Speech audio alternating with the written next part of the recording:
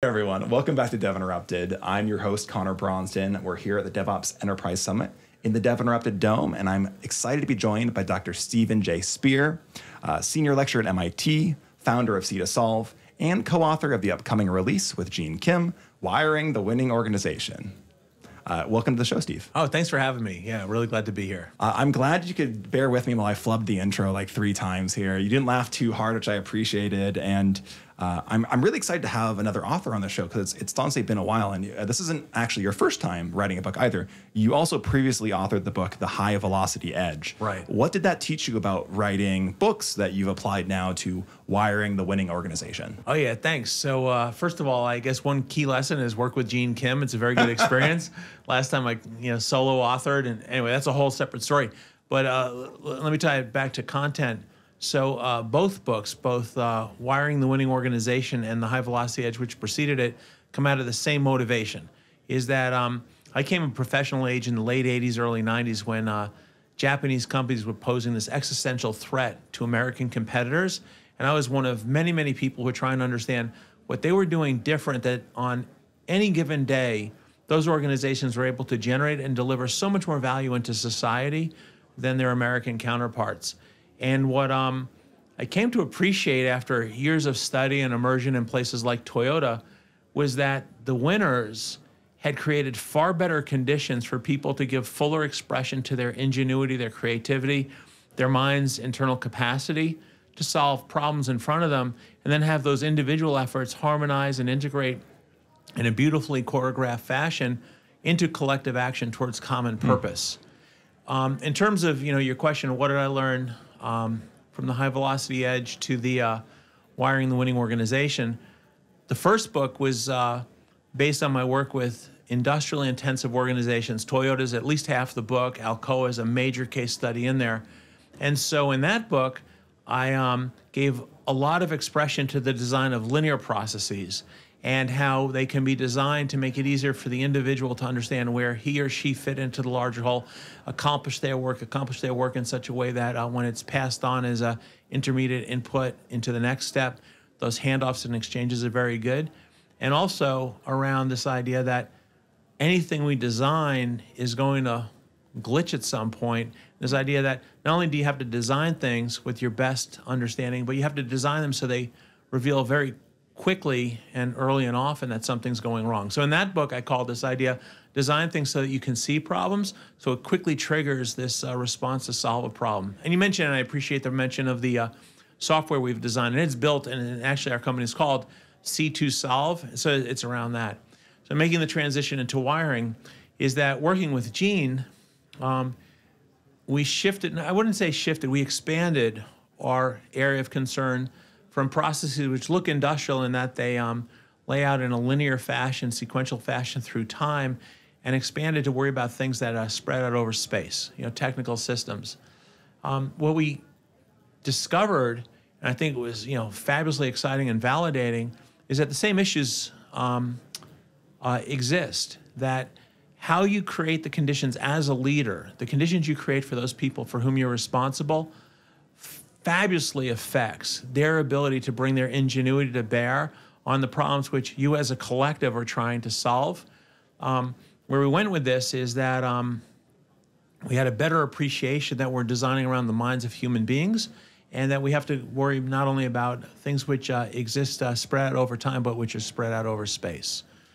I think that's a wonderful insight, because so many people hear phrases like organizational system design or system design, and they simply think, oh, well, I'm designing a technology system. They don't think about the people that are leveraging that system, or the people that make up these organizations. And high-performing teams need the right conditions to deliver. So what did you identify that was so similar for these high-performing teams across both manufacturing and these other styles of teams that you mentioned? That's right. Yeah, great question. So in the book, we introduced this notion of 3 layers at which people express their ingenuity, their creativity, and that sort of thing.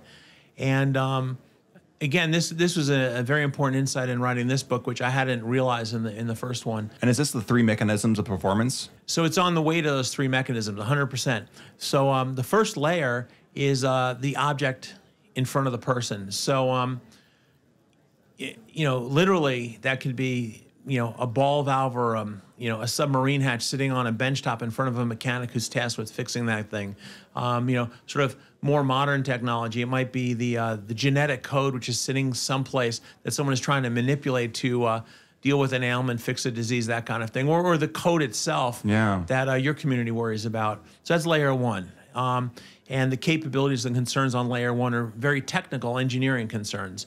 Layer two is the instrumentation through which people work on the object in front of them. So that mechanic who's working on a ball valve or a motor or whatnot, it might be the tooling, the machining that they use to deal with voids and pits and that kind of thing. For the person working on DNA, it might be the CRISPR technology that allows them to manipulate that.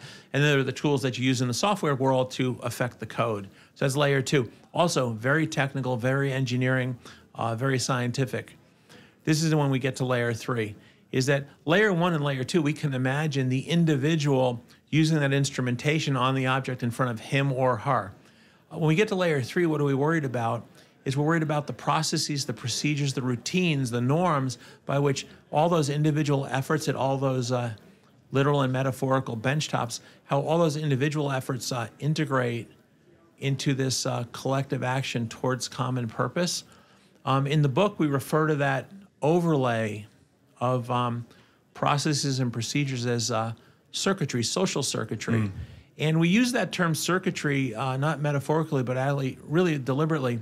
You start thinking about what a circuit does, a technical circuit. It takes something which is in high concentration in one location, but where it's not needed, let's say charge, and it allows it to flow efficiently, effectively to where it's in low concentration, but actually needed. And when and sometimes the circuitry exists not to just allow for the flow, but allow things to mix and commingle and react. Whatever the case is, you start thinking about why we have processes and procedures in organizations, is that you're working on something, Adam's working on something, Brett's working on something, I'm working on something, and we're all doing good work. But that individual work is necessary, but it's not sufficient to achieve that common purpose. And it's by the way in which the work we're doing becomes coordinated, collaborative, integrated, harmonized, choreographed, that determines whether we're successful or not. So when we wrote Wiring, we were very, very concerned about guidance on how to design that social circuitry, that layer three overlay of processes and procedures, so that people can invest their ingenuity on the hard problems in front of them, for which society will value the solutions, and not in a poorly designed or poorly wired organization spend so much time, so much ingenuity, so much emotional energy just trying to figure out where they fit into the larger whole, that they have little energy left over for the hard problems in front of them. I'm really interested in this concept because we talk a lot about this amorphous idea of team culture, team dynamics, and the social circuitry of a team seems like a great way to describe it. Honestly, I plan to borrow this phrase and use it repeatedly. I'll try to reference you back, but don't worry. Please do. Can you dig more into what you saw the most high-performing teams do as far as constructing that social circuitry? Yeah. So for technologists, engineers, scientists, there's a tremendous deliberate concern with the architecture of the objects on which they're working, the design of the circuits on a chip, the design of the codes in a larger software package, the shape of the teeth on a gear so it meshes properly with the apparatus into which it's inserted. So there's a lot of concern about that architecture.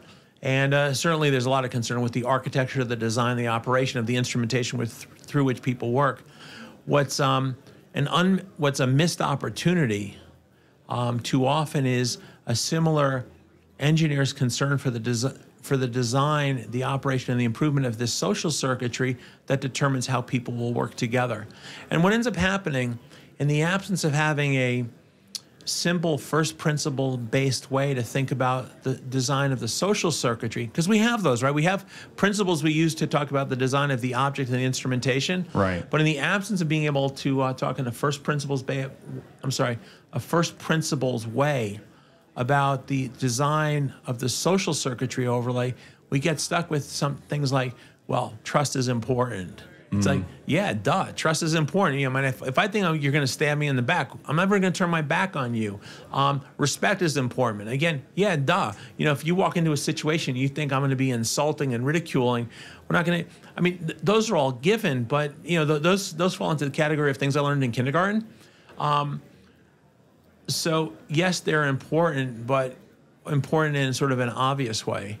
What's important in a less obvious way is this methodical, deliberate approach towards designing process and procedure with full consideration, in fact, almost as an objective function, consideration for how people's minds work and the type of problems they can solve well, the type of problems they struggle with, and making sure that the circuitry is designed with those considerations in mind.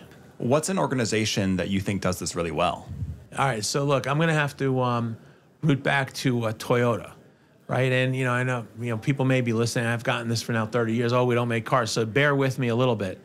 But when we start off the book and say, who should read this book and why, we talk about how important it is for leaders to read this book if they want to understand how to put their organizations to the front of the pack. And so here's what I mean, and this is why I think autos is actually a very good example.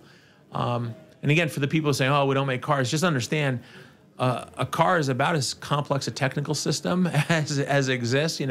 The millions of lines of code that sit on a Prius is actually, way beyond, I think, what happened is anyway, I'm going to stop making the case for cars. If you don't like cars, you've dismissed me already. But anyway, why do we look at that? Is one of the points, or the opening points Gene and I make in the book, is that when you have level playing field competition, your organization and mine are looking more or less at the same market space. We're looking for the same and probably finding similar market opportunities. We're depending on the same resources for capital equipment, raw materials, workforce. We're operating under the same set of rules and regulations, right? It is very level playing field. And yet what we see is some organizations which, given all that commonality of input, all that commonality of challenge, the differences in output are extraordinary. I mean, they're just like crazy. And this was certainly exemplified back in the auto industry in the 1980s when people were worried about Japan and an existential threat. But the numbers then, just to anchor this for people, what was being observed is that in the production of automobiles, which is a very difficult thing because the factory that you have to design and operate involves thousands of people doing this choreographed work to get cars coming off the line every 50 seconds. And increasingly automated, all these new technologies, bringing in IoT, all this stuff. Absolutely. This is a non-trivial problem to get an auto factory to make one car, let alone one every 50 seconds. Look at how many car startups fail. That's right. Bingo. Apropos of this level playing field competition, but non-level playing field outcome. So when people first started looking at the auto industry, they said, holy cow, on any given day, everyone performs about the same level of productivity, effectiveness, efficiency, except this handful of factories which produce twice the cars with half the people and half the time, half the resources and half the space. So I don't know if that's 2x, 4x, 8x, or 16x, but whatever it is, it's a lot. And then when they started looking at design, they said, oh, wait a second, everyone takes more or less the same number of calendar years and number of engineering years to design a new model. Yet there's these exceptions to the rule with half the people and half the calendar time. They generate twice the designs, and the designs are better both for manufacturing and market appeal. And here's the thing, stepping out of autos, you start seeing the same ratios of exceptionalism across these multiple dimensions simultaneously: quality, productivity, safety, and workplace safety, security for data, time to market, product variety, product responsiveness, resilience, agility, reliability, and so on. All great concentrated on one or two organizations in a sector, and everyone else. And this is in healthcare, it's in education, it's in IT, obviously. So anyway, what seems to be, that's a huge elaboration. Why look at cars and the examples? So why look at Toyota is because they're in about as competitive a field as exists in the world. And not only do they have leadership on nearly every important dimension, but they've maintained that leadership for 50 years. Right. 50 years. It's like, all right, I know the Boston Celtics, they won a lot of championships for a period. The Lakers won a lot. The Yankees won a lot. The Patriots, obviously, I'm from New England. I got to, throw that in. Oh, you're a Patriots fan? I'm sorry. I know that lands badly with the West Coast folks.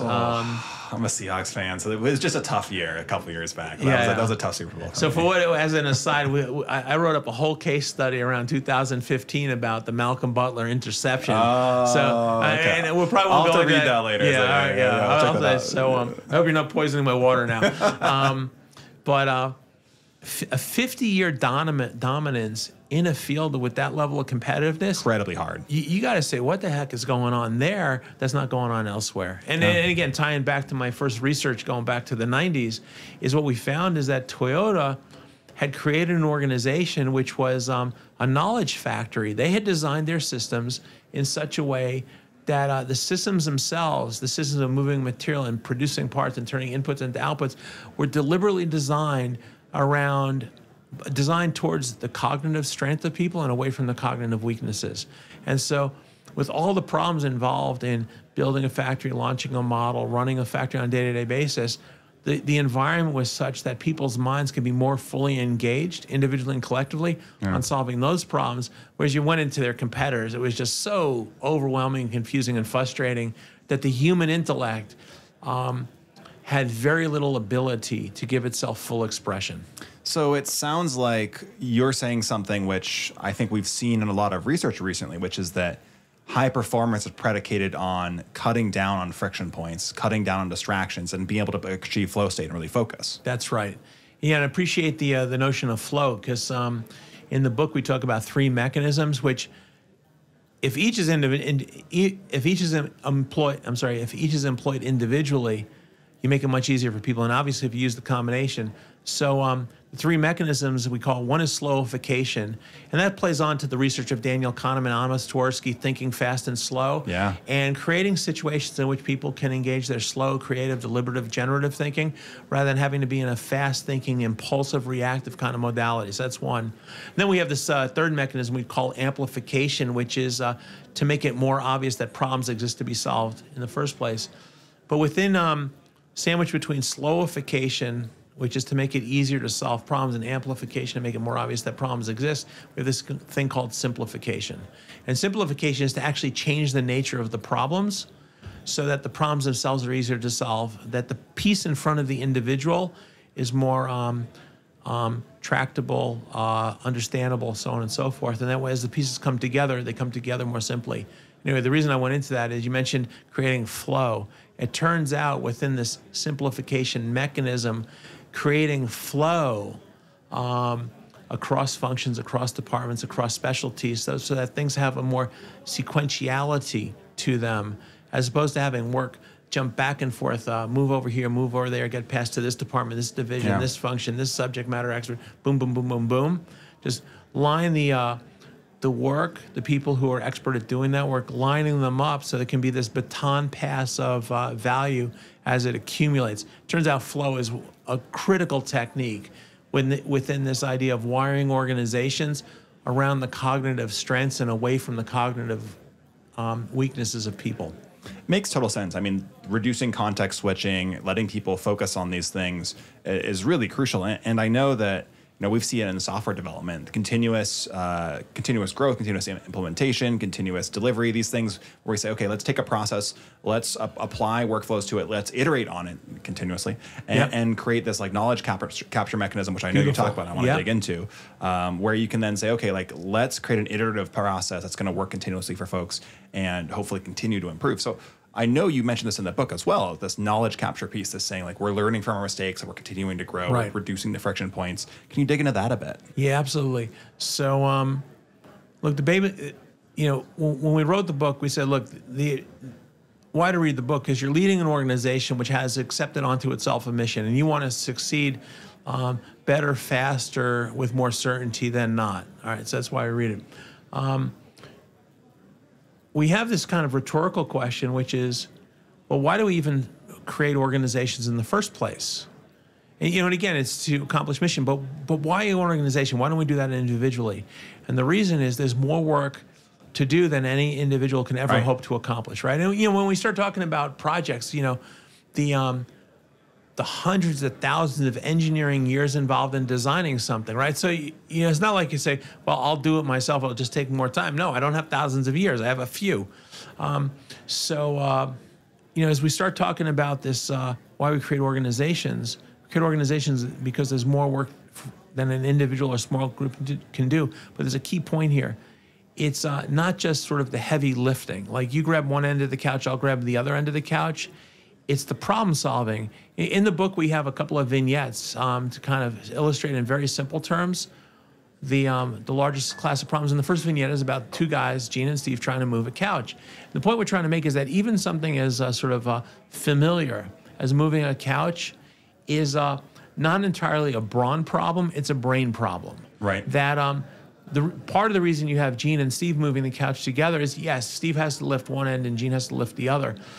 But part of the reason you need two people involved is there's questions about balance, there's questions about navigation, there's questions about grip points, there's questions about, you know, how do we go up the stairs and down the stairs and out the door and through the narrow hallway, right? There's a lot of problems. And I think anyone who's ever had to move from their first apartment to the second apartment to a dorm room to a house is like, oh yeah, you know, between, you know, it wasn't just, you know, the muscles I brought to this, but it was the problem solving and my ability. And there's another part. I've had to hoist a couch out a window and down off a balcony. That's right. Sometimes you got to do it. Yeah, and yeah, I once had a refrigerator down a sloped roof. Yeah. So, all right, we're talking this. And you realize that your ability, whether it's the couch off the balcony or the refrigerator down the slope roof, and part of it depended, did you have this sort of the horsepower to, you know, control the couch? But part of it is, were you able to work in a collaborative, problem-solving, creative fashion with the person on the other end of the couch or the refrigerator, so no one got hurt? No one got crushed. That's right. You know, and you're here, I'm here, so I guess it worked out. Well, Hey, it worked we don't know out. about the other two guys. Maybe they're on the other side, right? Let's not talk about that, okay? Yeah. Right.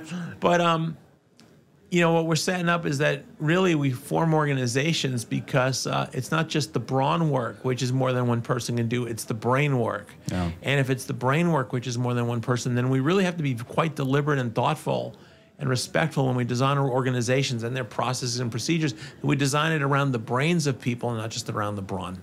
And this is really interesting because it does correlate to a lot of other research we've seen. So we talk about thinking fast and slow is a great example. Another great example is the research that's been done around teams that are high performing and the importance of diversity of ideas. That's bringing right. in these different voices and then maximizing that for creativity, getting these massive productivity gains. You know, you pointed out design as one area. Like that's a huge opportunity. 100% on that. So, you know, again, you know, it's kind of, you know, I don't know if it's a parable, but you know, the notion of the blind man trying to describe an elephant, and you know, the person with the limited perspective describes the elephant as a phone pole because they grab the leg versus a snake because they grab the trunk or whatever. And you know, the way that story is told, it's kind of like, well, those poor people who can't see well, like somehow the 7 blind people trying to describe the elephant. You know, a normal person could, you know, someone who had normal sight, not vision problems. But the reality is we're all blind. And I think that, you know, if we start with the acceptance that none of us can see and understand the whole, and that our life is nothing but elephants, and we're all blind about the elephant, then what we have to do is create systems in which we're set up for each of us to take our imperfect and incomplete understanding and have that synthesized together to a much better whole. I mean, look at every founder we talk to on this show, every great leader. They talk about the importance of hiring great people and putting them in a position to succeed. Right. And that's exactly what we're talking about at scale and consistently. That's so right. I'd love to dig in a bit more and say, like, what are the other insights that people can expect when they read the book? Yeah, so you mentioned founders and leaders, and we create this this notion of the iconic leader who's all seeing and all understanding and that kind of thing. I remember many years ago, there was a kid in our community who was a big fan of Bill Gates, and he said, "Oh, Bill Gates reads every line of code." It's like, really? You know, the boy's name was AJ. It's like, AJ, let's think about this for a second. How many lines of code are in? And this is way back, right? Yeah. So it's far less than today. How many lines of code are there?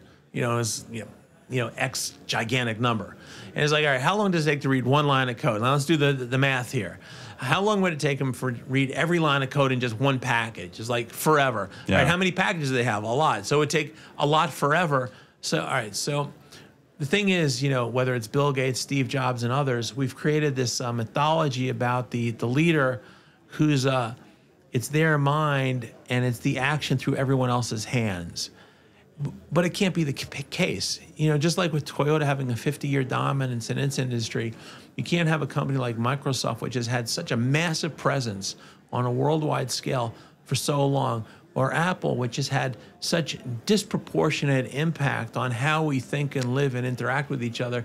It can't be one human brain acting through all these hands. It has to be that Bill Gates and Steve Jobs and some of these others, where and again, that's the point, the organization has endured way beyond their active involvement in it, right? So even if it was, let's entertain for a moment, it was, Bill Gates or Steve Jobs was such a genius, He's not there right? anymore, though. And hasn't been for a long, long time. What they did was they were fantastic architects. And yes, probably initially fantastic architects about the technical object, that's layer one thing, but fantastic architects of the layer three systems and processes and culture inside those things that so much greatness could be produced with their influence. Now, tying that back to, where does this matter, is I think unfortunately a lot of people come into jobs for their technical expertise, and they build up their technical expertise, and they display and express that technical expertise, and that's fantastic. At some point, though, the responsibilities migrate from level 1 and level 2 concerns, which is the technical expertise, right, to layer 3 ones, which is responsibility for other people. And for that, they think, oh, my job now is to be the chief decider. I have to gather data. I have to do analysis. And that doesn't scale long term. Of course, it doesn't scale. And the other thing is, if you start thinking about how we express our expertise, our technical expertise on layer 1 and layer 2, it's by solving problems. And no problem gets solved by, I look at the situation and I generate an answer. No, I look at a problem and I experiment and I have experience and I iterate and I do all these other things to converge on the answer. And I think one of the things we want to accomplish with this book is say to leaders of technical organizations who used to be technologists themselves, is the approaches you used before to get to good answers are exactly right. You want to simplify the problems in front of you through modularization, incrementalization. We talk about that in the book. And you want to slow down the problem solving so it's easier to solve problems. You want to make it more obvious you have problems. Everything you've been doing, you want to keep doing. The only thing you want to change is your focus from the technical system to the social technical system. Shift from layer 1 and layer 2 to layer 3. But if you take the same behaviors, the same disciplines up to layer 3, you're likely to succeed. On the other hand, if you think it requires a different set of behaviors and assumptions and approaches, then you may be setting yourself up for less than success. So if I'm a leader, I lead software engineering teams, and I'm trying to apply these lessons to my own team, I should apply that same systems thinking that I've applied to my success as a technical leader and my growth into this role to the social circuitry of my team. Yes, that's absolutely right.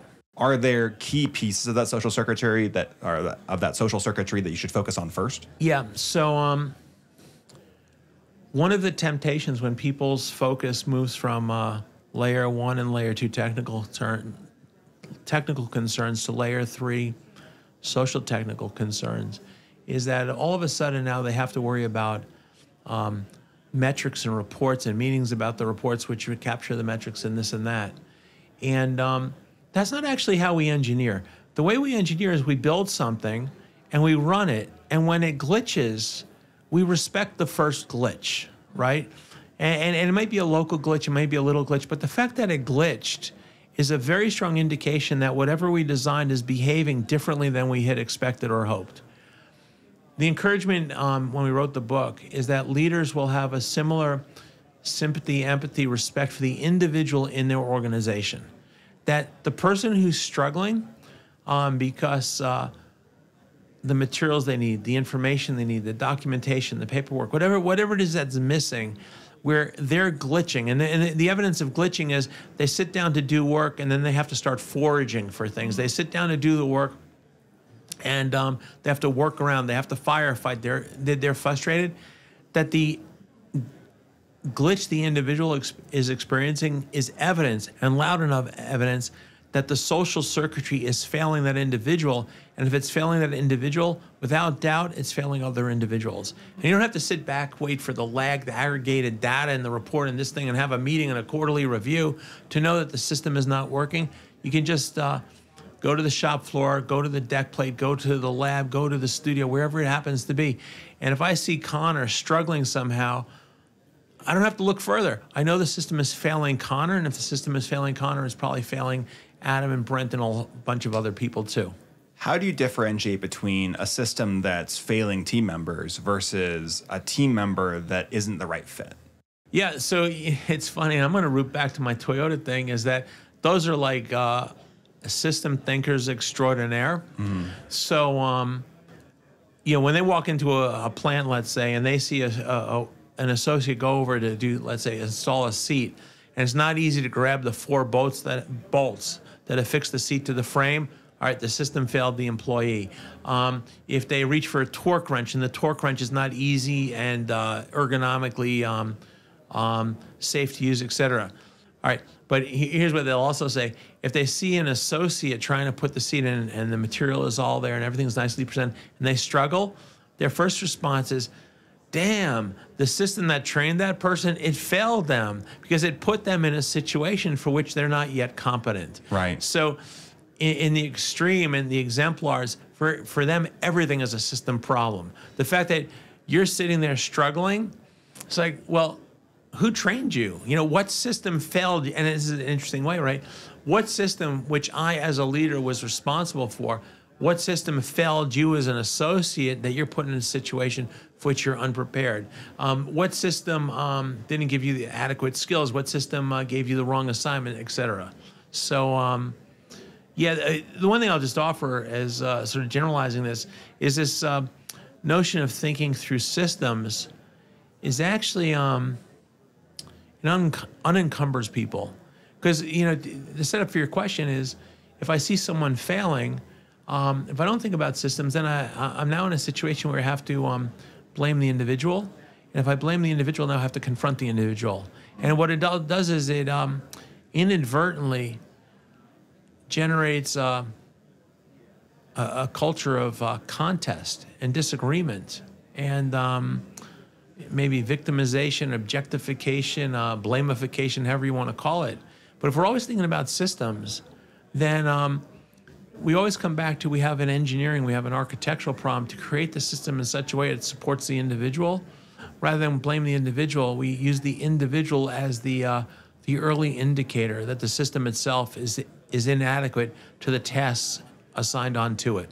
So by that logic, if we eventually decide, actually, we do have to let this individual go, the blame is likely on the hiring system. Yeah. It reminds me back at Toyota when we were at the plant in Indiana. And I think I talk about it in that first book, The High Velocity Edge. They were screening people to work on the assembly line. No, they were screening people to be trained to work on the assembly line. And what they had done is they had taken over the gym of a building that had been a high school at one point, and they'd set up a mock assembly line. And it was kind of truth in advertising. People who wanted jobs, who were new recruits, they'd come in and they'd spend some number of hours working in this mock-up of an assembly line, so they understood what it looked like and felt like and what the demands were and what the necessary skills were, et cetera, et cetera. And there are people who, halfway through, one of these simulated virtual shifts said, I don't want to do this. They left. But there were people who not only made it through the shift, but they displayed a certain aptitude and acumen for this type of work. But it still turned out that even then going into the training, a surprising number of these people washed out. And what they realized is that it wasn't whether a recruit and a potential hire made it through one day of the simulation. It's whether after going through the first day, they came back on the second day. And what they did is they Kaizen, they redesigned this screening process from 1 10-hour shift to 2 8-hour shifts. And what they found is that if someone came back on the second day to do the second 8 hours, that person had a much higher likelihood of then going through the training and being ready for the assembly line work. But if they didn't come back on the second day, that was a good message both for the potential employer and the potential employee that this was a bad fit. Interesting. Well, Steve, this has been fascinating. I've really enjoyed the insights from your book, and I can't wait to read Wiring the Winning Organization by you and Gene Kim. It's going to be a really interesting read, and I can tell there's a ton of insights in here. Do you have any closing thoughts you want to share with our audience before we wrap up? Yes, thank you. First of all, thanks for the time to be able to have this conversation. You invest as much time in the field as I have to feed the ideas, and then the intense collaboration to write this book.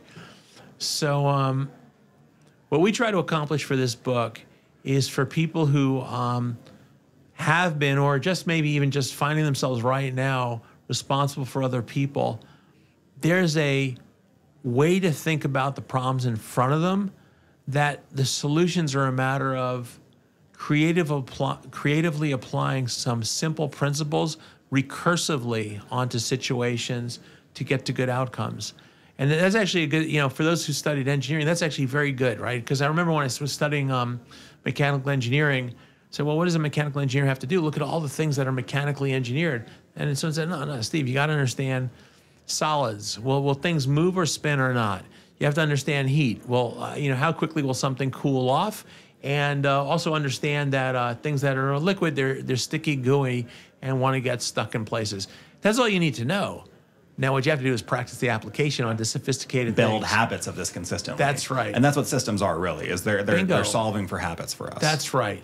And so what we hope to accomplish with this book is take the mystery and the magic out of the design and operation of these complex social technical systems and give confidence and comfort to those responsible for other people. There's some very simple, basic ways to think about the problems. And the issue is not mastering more and more and more concepts. It's about gaining acumen and skill and speed and applying the same basic principles onto harder and harder and more complex problems. Steve, thank you so much for coming on. It's been a pleasure, and a huge shout out to the IT Revolution group for having us here for DevOps Enterprise Summit, putting this dome together with us, and getting Steve on the show. It's been great doing it, and really enjoyed the conversation. Oh, absolutely. Thank you for the opportunity to have a discussion, I think, about ideas that are really quite important. My pleasure.